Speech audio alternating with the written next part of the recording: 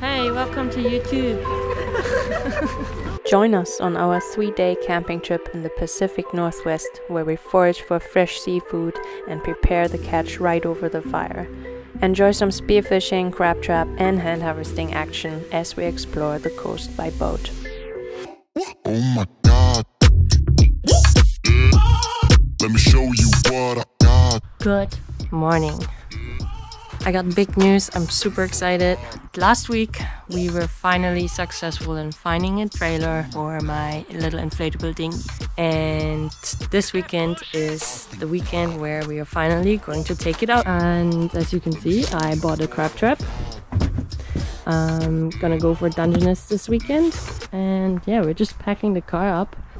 Since it's a long weekend this weekend, we're going camping. There's the bed underneath, and we're just waiting for our friends to arrive, and then we're gonna head out and gonna go a little bit up north, not far but a little bit, find a nice little campsite somewhere right at the ocean, and then yeah, it's gonna be catch and cook right at the camp. So if that's something for you, hang on.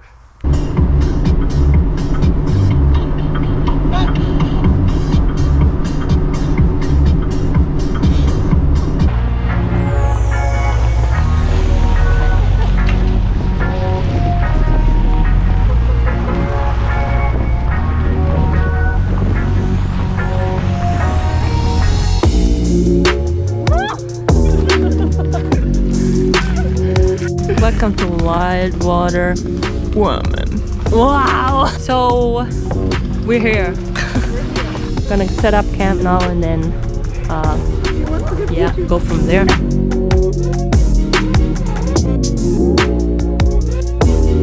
The boat is right here. We're gonna clear this area here and then just push it into the ocean. It almost looks like it was a boat launch. If that doesn't work, there's an actual boat launch like 100 meters that way, so we're gonna be fine.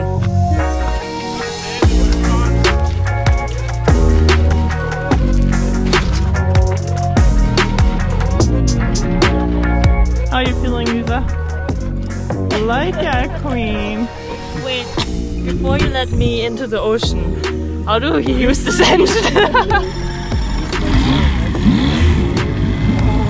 Beauty! Okay, you're off. Hey,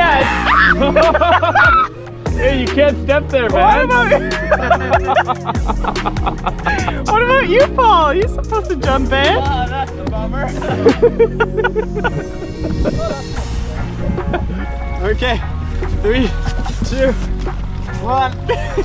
Ah, I made it. See you later. That's okay.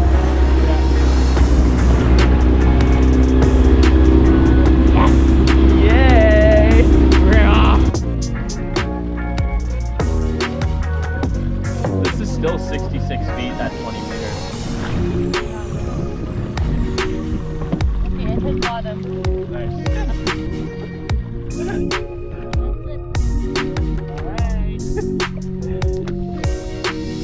You better have some crabs in there.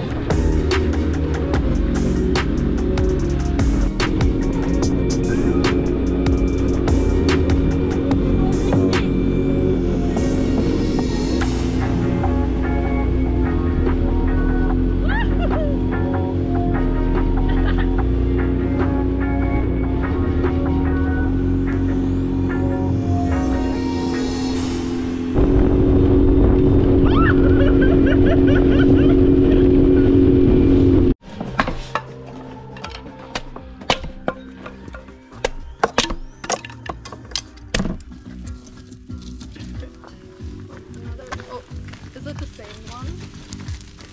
Yeah. All right, it's about time. It's gonna get dark very soon.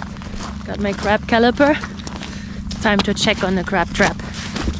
There it is. Right at it.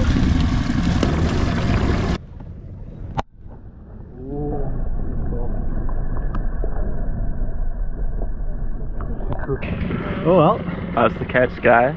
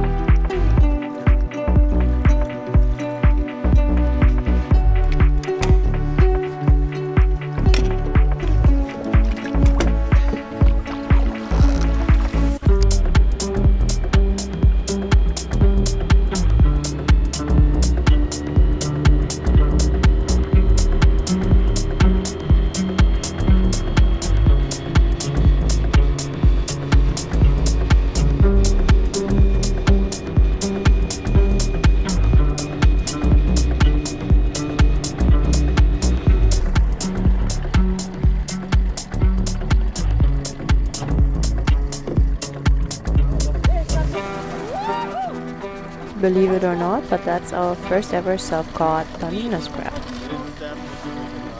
But it has to be. Daily limit of Dungeness crab in that area is 4. You always want to make sure that you only harvest the males, and this is how you can tell if it's a male or female. Whoa. Big guy! Yeah. So, here's Canada. It's supposed to be 6.5 inch, and it's over. It's quite a bit over.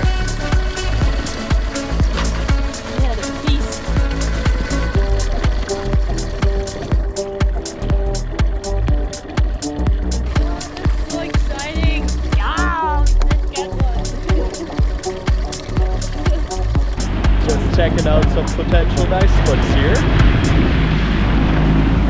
All the way back there is our sweet little campsite. Just picked up the trap, put it back into the water because we got lucky and caught one, so we said we might as well gonna give it another shot. Yeah, looks pretty sweet over here. Some nice rock structures, not too deep, about 10 meters.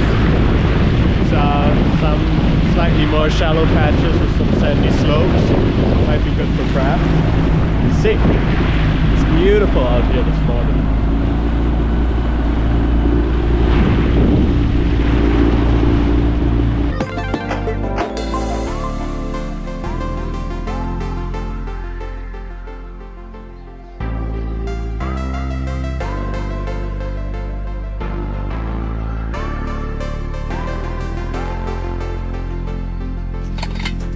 Everybody's getting changed and ready.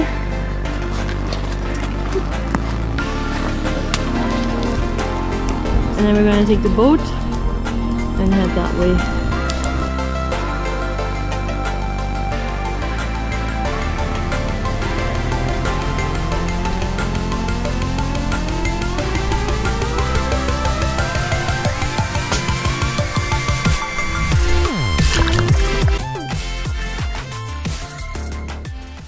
Hello, and thanks for tuning in. First of all, I want to say I'm sorry for being a little bit inactive lately. I had and still have a lot going on personally, and I couldn't edit my videos as often as I wanted to. So this video is still from back in February. I had a few really cool adventures in the last couple of months, of which I will edit the videos soon. Also stay tuned for the second part of this video. You don't want to miss out on that delicious taco recipe.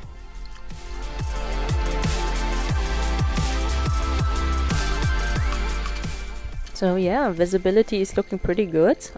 We snagged some sea urchins there right away, really big guys. I also found that red rock crab, which I don't have on GoPro, but as you can see, it's a male. I did measure it with my crab caliper, and it was big enough, so legal size right there. Always make sure that you only grab the male ones, just like with the Dungeness crab and the king crabs. Alright, let's catch something for dinner.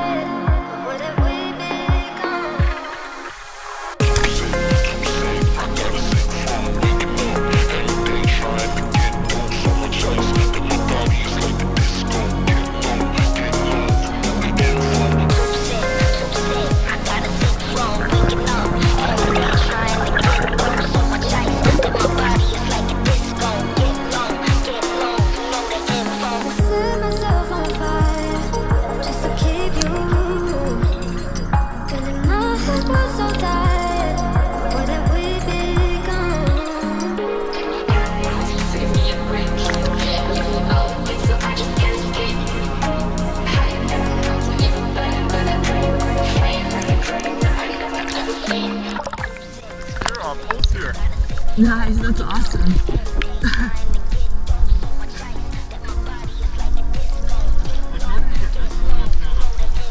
Huh?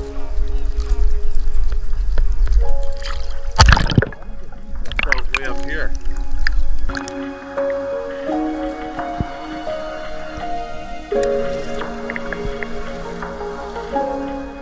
So I got my 2 greenling pretty early into the dive session.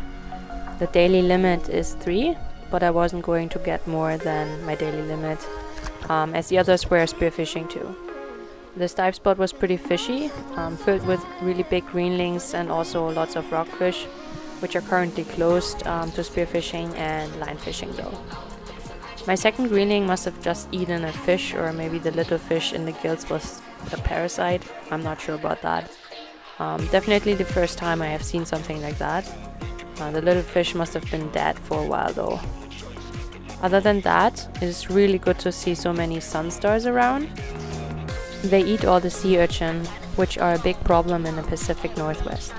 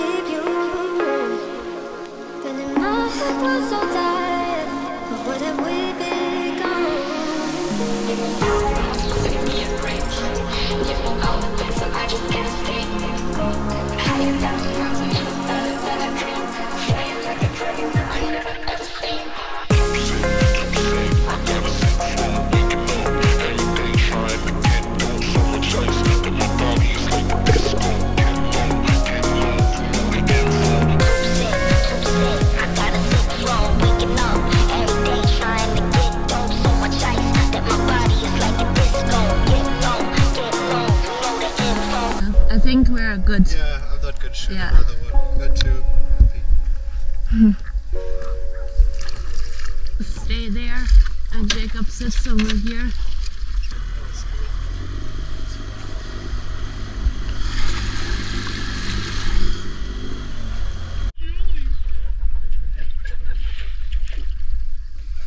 Oh yeah, it's way bigger. It's like this 6.5 inch. Oh, do you? Oh, crab fight! I got bets on the Dungeon S. Did you pick that one with your hand? The red rock crab has bigger claws though. Yeah. Then just leave the urchins, maybe come back for them? Yeah, we can do that.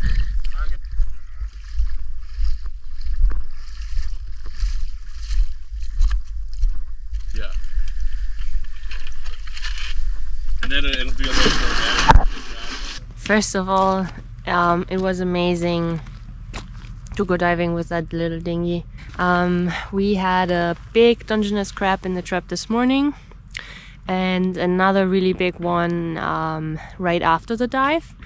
I also found a red rock crab, which is a legal size, and we found or we took, there are so many, we took 3 sea urchin. All these guys have never tried sea urchin. Paul and I are the only one that have ever had that before. So yeah, we wanted to have that as a little appetizer before dinner. We're gonna make fish tacos, and then with the crab, we're either gonna do that tonight as well, or maybe for breakfast tomorrow to put that on our breakfast sandwiches with some egg. I don't know, we'll see. We have lots to eat, definitely for 6 people, it's a good amount. We just see what the day brings tomorrow. We have to be back to work on Tuesday though. So let's go back to the fire and warm up.